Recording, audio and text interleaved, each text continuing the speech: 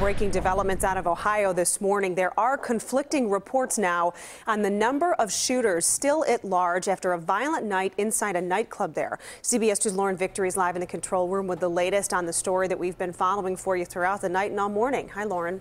Good morning, Marissa. Here's what happened. Police initially said they were looking for, quote, a couple of shooters. Then they reported they're investigating one gunman. They continued to interview multiple witnesses and promised in a tweet to update reporters around 11 Eastern time this morning. Now, here's what we know from our CBS affiliate WKRC on scene. Several ambulances responded to Cameo Nightclub just after 1 this morning for multiple shots fired.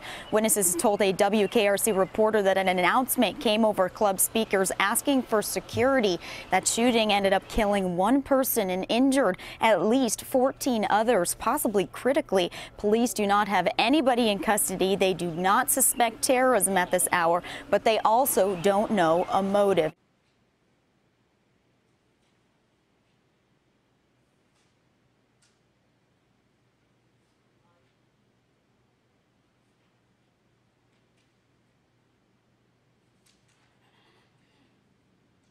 Now, police have not released a suspect description, and again, no one is in custody at this hour. I'm Lauren Victory reporting live in the control room.